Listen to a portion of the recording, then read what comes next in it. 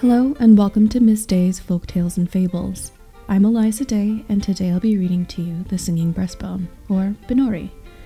Before we begin, I would like to say that it was my intention initially to read to you this famous ballad, but there are many iterations of it, and the one I had chosen differed slightly to the one I'm about to read. Hopefully this explains any discrepancies between my painting today and the story I'm about to tell. Regardless, I hope you enjoy what I have to offer. Now, let us begin. Once upon a time there were two kings' daughters who lived in a bower near the bonny mill dams of Binnorie. And Sir William came wooing the elder and won her love, and plighted troth with glove and with ring. But after a time he looked upon the younger sister with her cherry cheeks and golden hair, and his love went out to her till he cared no longer for the elder one.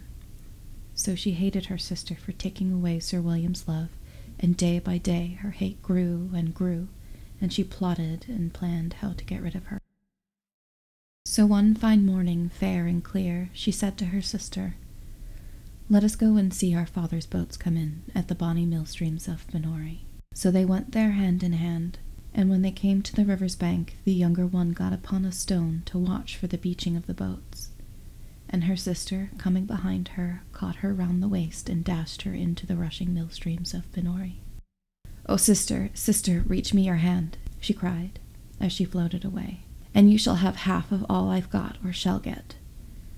"No, sister, I'll reach you no hand of mine, for I am the heir of all your land. Shame on me if I touch her hand who has come twixt me and my own heart's love." oh, sister, then reach me your glove," she cried, as she floated further away, "and you shall have your William again." "Sink on," cried the cruel princess. "No hand or glove of mine you'll touch. Sweet William will be all mine when you are sunk beneath the bonny mill streams of Binnorie." And she turned and went home to the king's castle. And the princess floated down the mill stream, sometimes swimming and sometimes sinking, till she came near the mill. Now the miller's daughter was cooking that day and needed water for her cooking. And as she went to draw it from the stream, she saw something floating towards the mill dam. And she called out, "Father, father, draw your dam. There's something white, a merry maid or milk-white swan, coming down the stream." So the miller hastened to the dam and stopped the heavy, cruel mill wheels, and they took out the princess and laid her on the bank. Fair and beautiful she looked as she lay there. In her golden hair were pearls and precious stones. You could not see her waist, for the golden girdle and the golden fringe of her white dress came down over her lily feet. But she was drowned.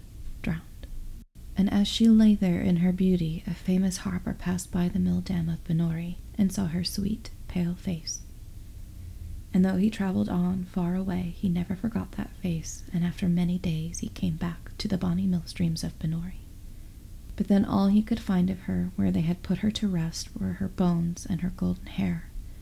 So he made a harp out of her breastbone and her hair, and travelled up on the hill from the mill dams of Binnorie till he came to the castle of the king, her father. That night they were all gathered in the castle to hear the great harper, king, queen, their daughter and son, Sir William, and all their court. At first the harper sang to his old harp, making them joy and be glad, or sorrow and weep, just as he liked. But while he sang, he put the harp he had made that day on the stone in the hall, and presently it began to sing by itself, low and clear, and the harper stopped, and all were hushed. And this is what the harp sung.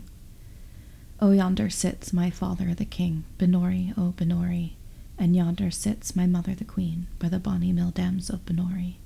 And yonder stands my brother Hugh, Binnorie, oh Binnorie, and by him my William, false and true, by the bonny mill dams of Binnorie." Then they all wondered, and the harper told them how he had seen the princess lying drowned on the bank near the bonny mill dams of Binnorie, and how he had afterward made his harp out of her hair and breastbone. Just then the harp began singing again, and this is what it sang out, loud and clear. "And there sits my sister who drowned me, by the bonny mill dams of Binnorie." And the harp snapped and broke and never sang more. That's all I have for you today. Until next time.